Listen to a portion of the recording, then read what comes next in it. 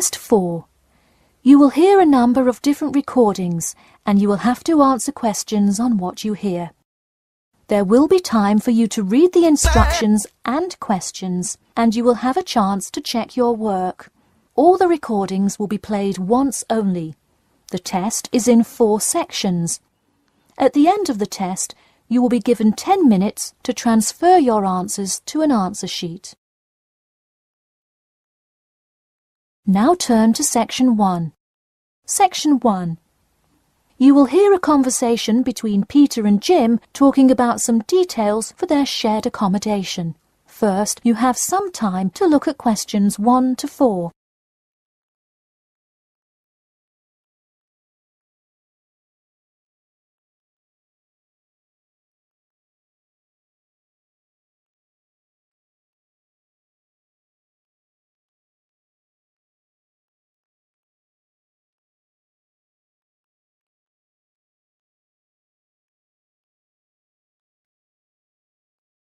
You will see that there is an example which has been done for you. On this occasion only, the conversation relating to this will be played first. Hey Jim, it's Peter. Oh hey Peter, what's up? I thought I'd call so we could hammer out the details for next year's lease. Peter says that he wants to hammer out the details for next year's lease with Jim. So, lease has been written in the space. Now we shall begin. You should answer the questions as you listen, because you will not hear the recording a second time. Listen carefully and answer questions 1 to 4. Hey Jim, it's Peter. Oh hey Peter, what's up? I thought I'd call so we could hammer out the details for next year's lease. That's a good idea. Did we ever decide on how to split the total rent? Well, I was thinking, since my room is bigger, I probably should pay a little more. So I could pay £110 and you could pay £80. Does that sound okay? Considering that my old apartment cost me £100 for a smaller room, I'm definitely all right with that. Hey, I was looking at a map of the area and can't seem to find a bus stop near it. Do you know where we would catch the bus? Well, the bus is actually pretty far from us, but we have that garage that we can park our cars in. Wow, that's great. Convenient parking is hard to find, so we're lucky we have that. Okay, so we have a whole lot of things we'll need to buy when we move in. How do you want to split that up? I was wondering, do you still work at the supermarket? Yep, every Tuesday and Saturday. Would you be able to buy things from there if I sent you a shopping list? Sure, I can do that. Great. Then I can take care of whatever else we need that you wouldn't get at a supermarket.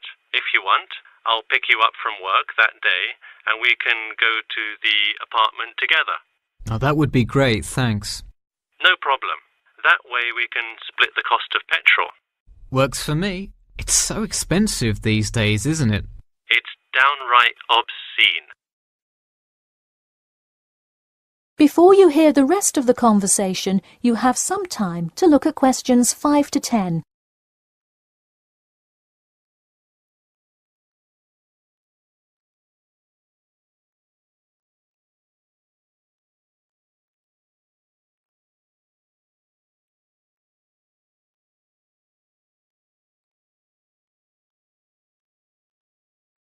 Now listen and answer questions 5 to 10.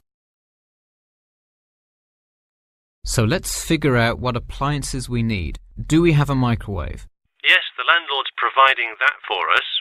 Hey, do you still have that space heater, though? We need one for the kitchen since it's not connected to the central heating. All right, I'll bring that. Anything else? Well, I have some dining room and living room furniture I can bring, so that should take care of most of the big stuff. You know what we do need, though? Could you bring a toaster?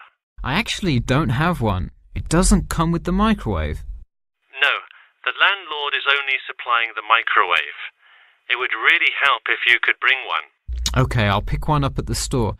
You know, I also have this cool antique rotary phone that would be a cool addition to the apartment, sort of as decoration and utility. Oh, cool. The only thing is, we'd have to put it in the kitchen unless you want it in your room. Why not put it in the living room? The living room's too loud to have a phone conversation. The noise sort of carries, so if one person is trying to watch TV or have friends over, the person on the phone won't be able to hear.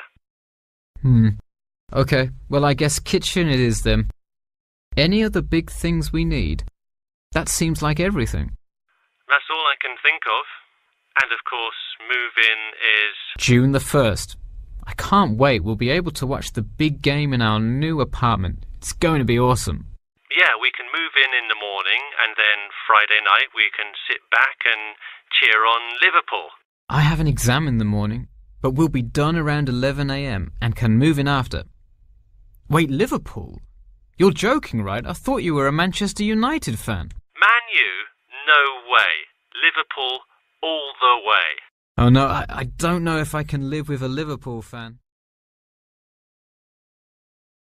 That is the end of section 1. You now have half a minute to check your answers.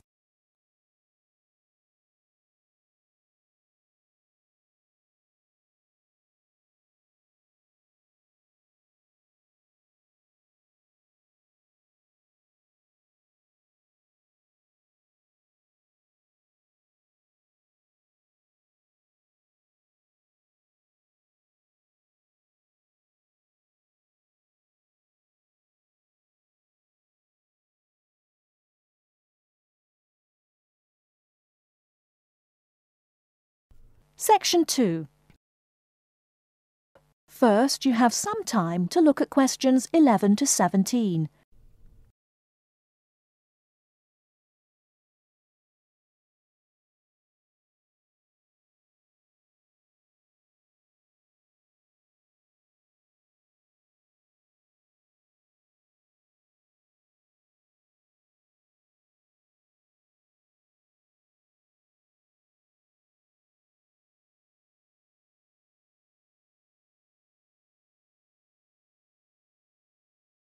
Now, listen carefully and answer questions 11 to 17. Hello, Clark's Cycle Hire. My name's Keith. How can I help you? Oh, hello. I saw your ad in the local paper, and as I'm thinking of doing some cycling, I'm wondering what kinds of bike you have and what your prices are like. Well, we hire out two main types of machine, touring and mountain bikes. Are you likely to be riding off-road, do you think? No, I'll probably be sticking to roads and country lanes, so a touring bike would be best, I think. Right, well, the rate will be £50 for a week or £14 per day. So it's a lot cheaper to rent by the week? Yes, definitely. Though it's important to bring the bike back on time. Otherwise, I'm afraid we have to charge a late return fee. And how much is that? For each additional hour, it's £1.25. So if you were a day late, it would cost another £30? Yes, that's right. I'd make sure I didn't do that then. I should also point out there's a deposit which you get back when you return the bicycle. In good condition, of course. On touring models, it's £60. Is there anything else I'd have to pay? No, that's it. Though if you're planning to ride fairly long distances, you might like to have one or two accessories. Such as? Well, for another £5, we can supply lightweight bags, either panniers or the handlebar sort. It's amazing how much they can carry, and the way they're designed means they don't get in the way when you're riding. Well, I'll see. But what about essential things like a pump and a repair kit? I wouldn't have to pay extra for those, would I? No, there's no charge for things like that. Or for a lock. It's a good strong one too. Just make sure you don't lose the key. That reminds me, what about insurance? What happens if someone steals the bike, in spite of the wonderful lock? Didn't I mention that? Oh, I should have told you that's included in the rental too. And it covers everything, does it? It covers you against theft of the bike, yes, as long as it's securely locked at the time. You'd have to pay part of any individual claim, though. How much? If the bike was stolen and not recovered, you'd be liable for the first £100. So, if I do go ahead and rent one, how do I pay? By cheque or would it have to be cash? Neither, I'm afraid. We can only accept credit card bookings. Otherwise, we'd have to ask our customers for the full value of the machine as a deposit. I've got a Visa in my name. Would that be okay? Sure. Before you hear the rest of the talk, you have some time to look at questions 18 to 20.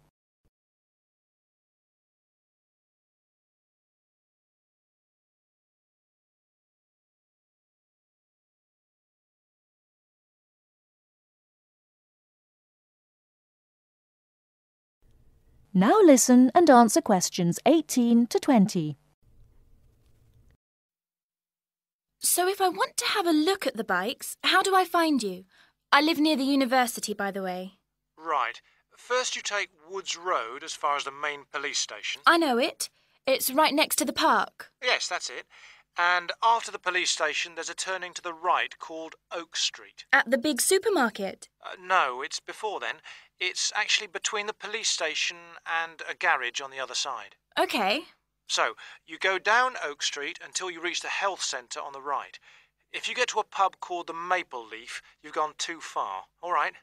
Yes, I've got that. Now, opposite the health centre, there's a pharmacy, and we're just behind that. OK, fine. I'll try to call over sometime tomorrow. Great. See you then. Bye. That is the end of section 2. You now have half a minute to check your answers.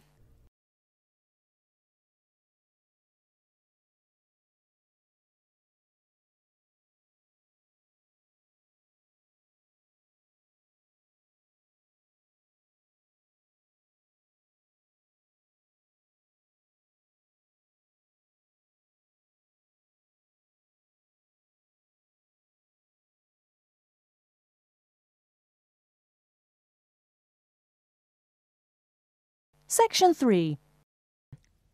You'll hear two friends planning an event. First, you have some time to look at questions 21 to 26.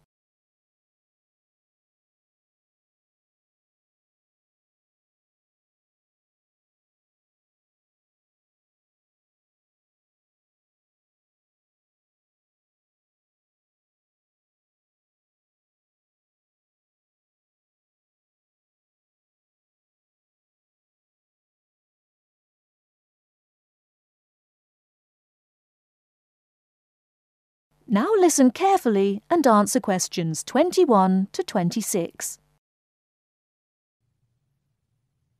Hello, Joan. I'm glad you could come. Hello, Peter. What's up? Is something the matter?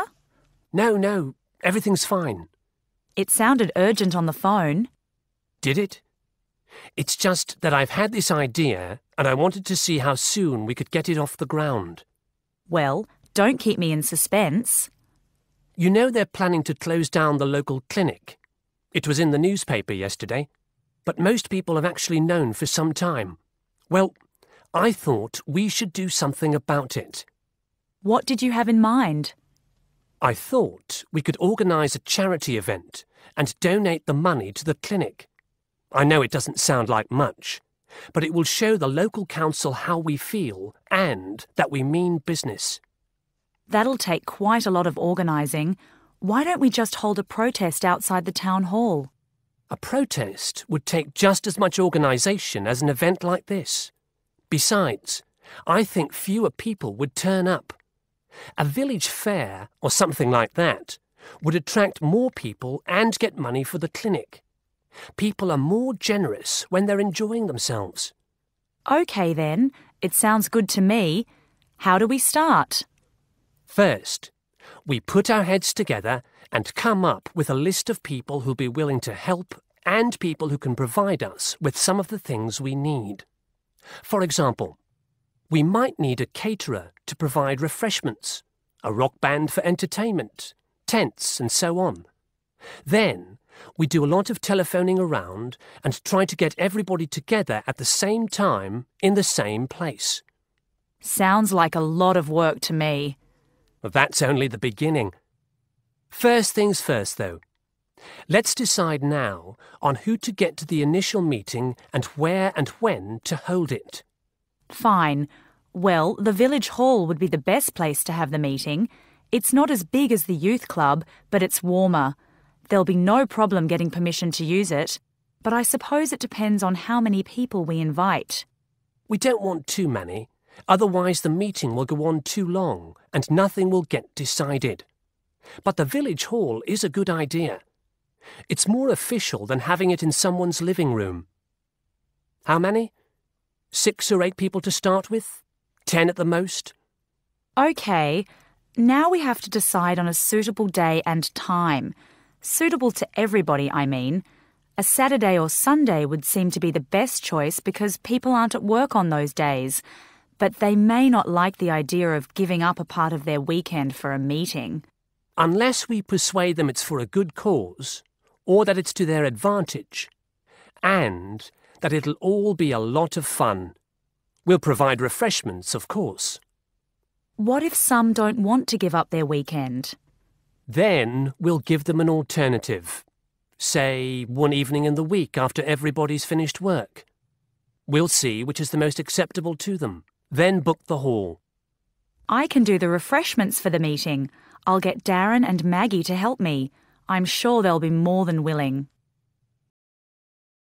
Before you hear the rest of the talk, you have some time to look at questions 27 to 30.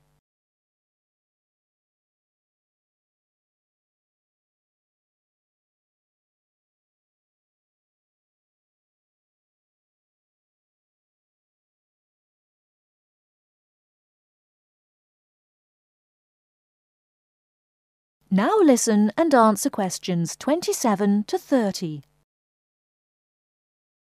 So, what's next on the agenda? A list of who we want at the meeting. Yes, of course. Obviously, we want someone from the clinic. I think Dr. Perkins would be best. He can tell us exactly what the financial situation is there.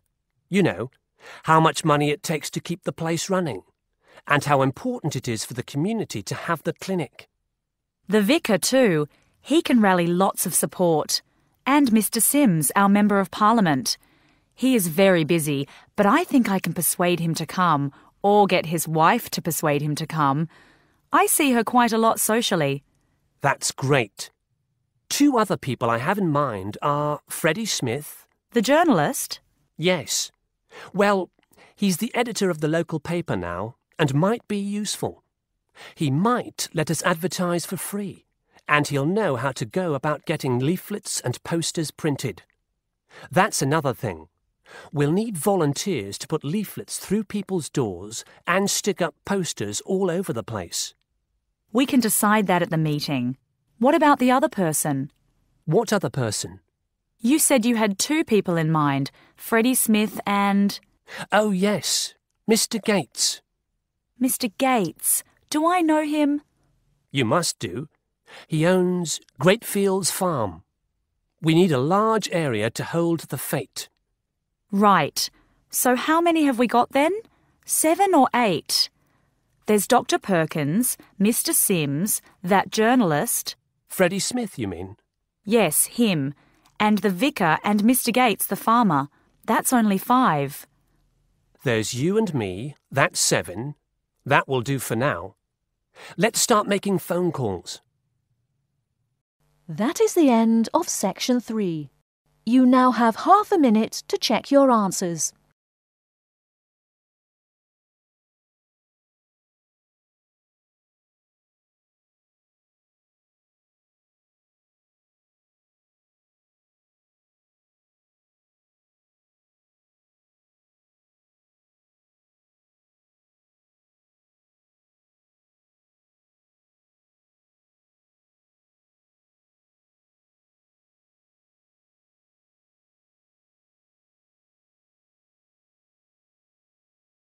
Section 4. You're going to hear part of a lecture about the introduction of cane toads into Australia. First, you have some time to look at questions 31 to 40.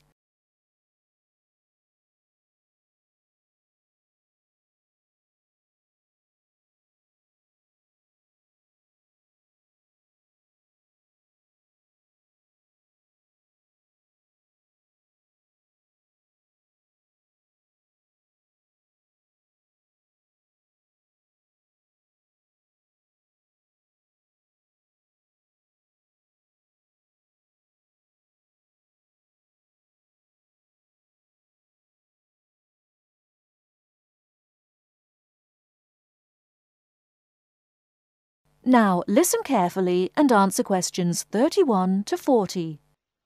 In today's lecture, I want to look at one of Australia's least loved animals, but one that has an interesting history, from which I think we can learn a fundamental lesson about problem solving. While Australia is famous for its many wonderful native animals, in particular the kangaroo and the koala, it also has some less attractive animals, many of which were actually brought to Australia in the 19th and 20th centuries. Perhaps the most well-known introduced animal is the rabbit, brought originally by the early settlers as a source of food. Another animal to be introduced by the settlers was the fox, for the purpose of sport in the form of fox hunting. But perhaps the most unusual animal ever brought here was the cane toad. Here's a picture of one. It's a large and, some people would say, very ugly species of toad, and was deliberately imported to this country by the sugarcane farmers in 1935 to eradicate the beetle which kills the sugarcane plant. The cane beetle is the natural enemy of the sugarcane plant. It lives in the cane and drops its eggs onto the ground around the base of the plant. The eggs develop into grubs, and then the grub eats the roots of the cane, resulting in the death of the plant. In the mid-30s, there was a serious outbreak of cane beetle, and the farmers became desperate to get rid of the pest which was ruining their livelihood. Meanwhile, news was trickling in from overseas about a toad, native to Central America, which supposedly ate the beetles which killed the cane. It was reported that the toad had been taken to Hawaii, where cane is also grown, and introduced with apparent success. So, with the backing of the Queensland authorities, the farmers arranged to import 100 toads from Hawaii. The toads were then released into the cane fields to undertake the eradication of the cane beetle. As predicted, the toads started to breed successfully, and within a very short time their numbers had swollen. But there was one serious problem. It turned out that cane toads do not eat cane beetles. And the reason for this is that toads live on insects that are found on the ground, and the cane beetle lives at the top of the cane plant, well out of reach of the toads. In fact, they never come into contact with each other. Now you may well ask, how did this terrible mistake ever happen? And the reason is quite simply that the farmers were desperate to find a way of ridding their fields of the cane beetle, and so they accepted the reports that had been written without ever doing their own research. And the added irony is that in 1947, just 12 years later, an effective pesticide was developed which kills the beetle, thereby ensuring the survival of the sugarcane industry to this day. Meanwhile, much of tropical northeast Australia is infested with the cane toad, which serves no purpose whatsoever, and experts claim that the toad is spreading south in plague proportions. Now, as agricultural scientists, we have to ask ourselves, what lessons are to be learned from this tale? And I can think of 3 main points. Firstly, one should never rely on claims which are not backed up by evidence, i.e., in this case, evidence that the cane toad actually eats the grub of the cane beetle and thereby kills the pest. Secondly, we should look very carefully at possible effects of introducing any living species into a new environment. And lastly, one should not allow one's decision-making to be influenced by a sense of desperation, which may cloud the issue. In other words, one should always seek objective advice.